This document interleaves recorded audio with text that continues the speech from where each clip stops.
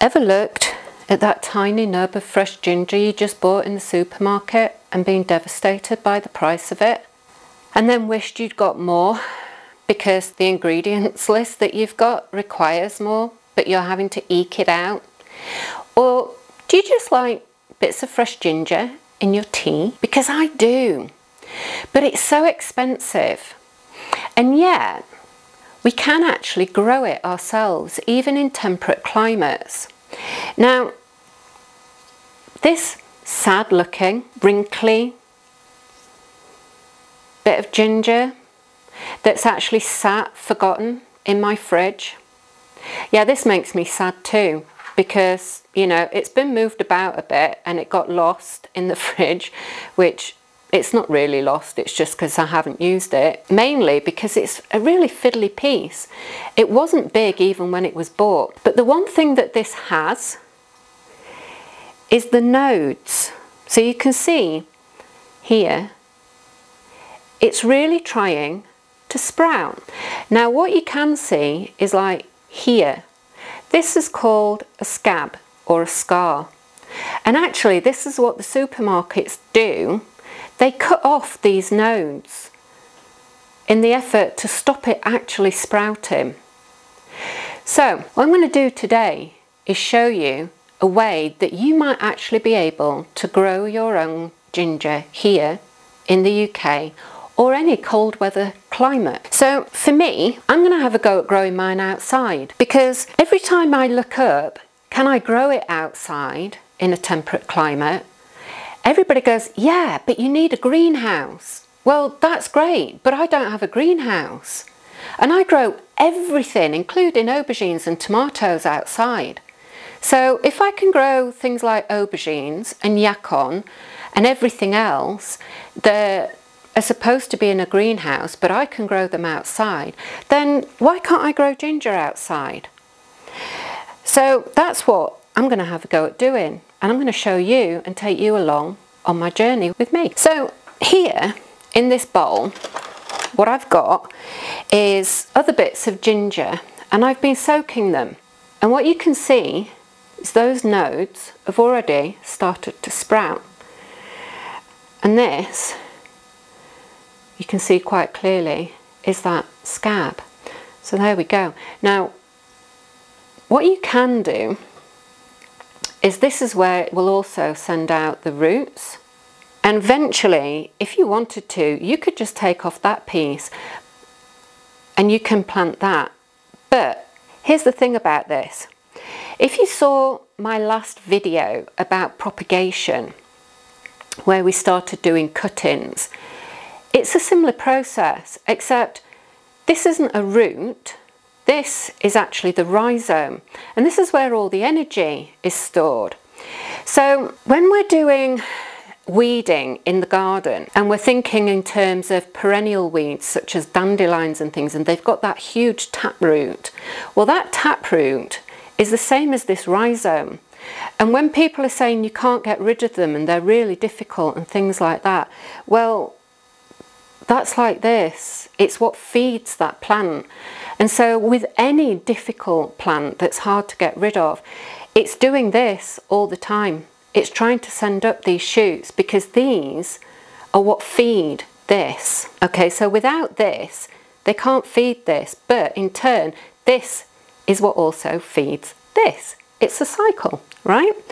So for this plant to have a better start, rather than take it away from the rhizome, its food store, we're actually going to leave it on. All right, so I've got all these in a bowl, and what I've been doing is I've been soaking them for a couple of days in water, nothing else, and I've been changing that water.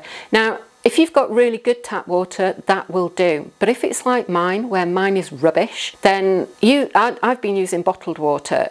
But even with my seedlings and things, I boil my water and let it cool before I use it. So that's all I've been doing for a couple of days, changing out.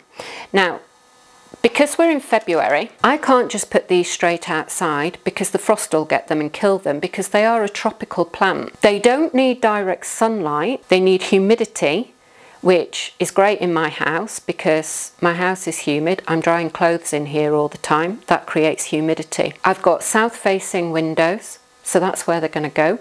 Although there is sunlight, it's muted at the moment because it's winter.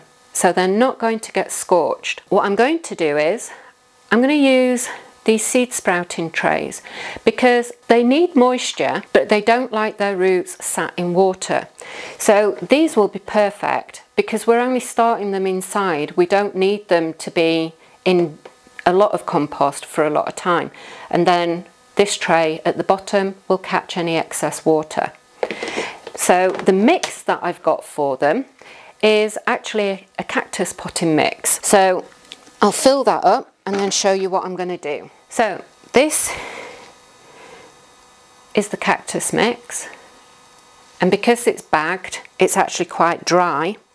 So what I'm going to do is water this first before I put the rhizomes into here, because I don't want to be trying to do that with them in there. So let's get that watered first. And you might just want to give this a little bit of a mix, because some of these potting mixes, when they've been in the bag, can get a bit hydrophobic, which means that the water will run straight through instead of actually hydrating the mix. Now, because that's quite damp, this is where these drainage holes come in handy, because it'll allow that water to drain through. So we will actually let that drain again before we put these in, because what we don't want is for these to rot whilst they're trying to send out any roots. And here you can see now just how much water actually went through. So all I need to do is just swap this tray out for another one. So now we've done that, all we're going to do is take these rhizomes and just place them. They can be quite close to each other because, again, this is not their final planting position. I just want to see how many I can fit in here. So I think that's going to be all of them actually.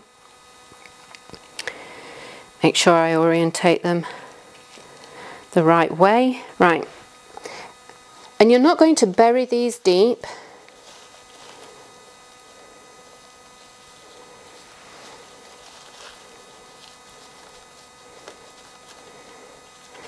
They actually don't need burying deep, and it's another one of the reasons why we're not going to put them straight outside, because they'd have no protection at all. My last frost date is mid-May, but if I watch my long-range forecast, it may be that I don't get anything forecast from the beginning of May, or it might be that I could still end up with a hard frost towards June. So these will be able to sit in here until then. Now, the one thing that I do have is a cold frame, and I have the ability to move these in and out of the house on nice days to prepare them for going outside. But for now, that's all they need. And so we're going to leave it there, and I'll keep you updated on how these get on and what they're doing. And we're going to see what harvest we get from these later on in the year, and if I can indeed grow them outside here in a temperate zone 8 in the UK. So thanks for watching, and bye for now. See you next time.